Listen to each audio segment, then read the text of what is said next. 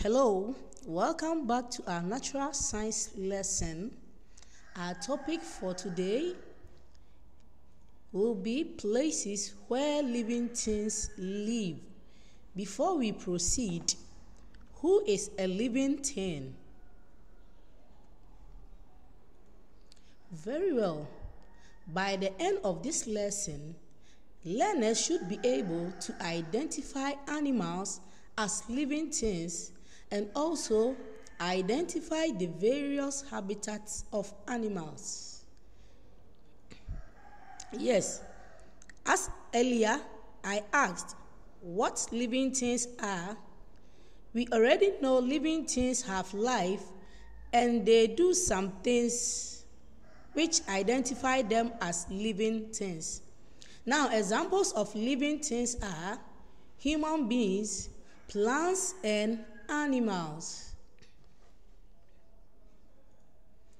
Now, living things have life in them.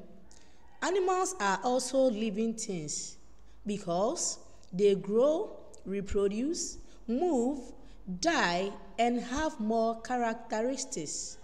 Therefore, all animals are living things.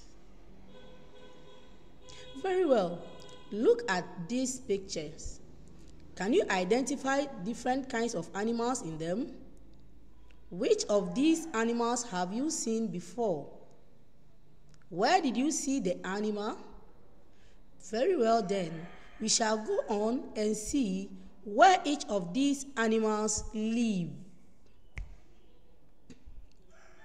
Very good. Some examples of animals are monkeys, tigers, cats, fishes, rabbits, pig, and many more.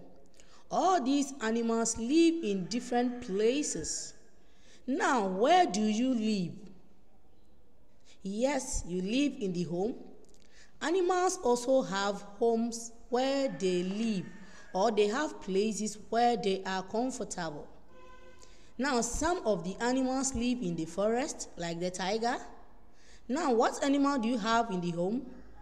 Well, some animals also live in the home, like the cats, dogs, goats, and others.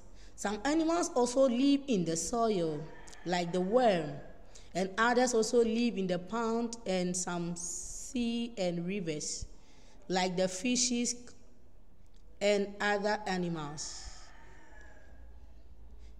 Now we shall go to the type of animal, but before then, visit the Zebra Learning Zone for the first quiz. Thank you. See you again.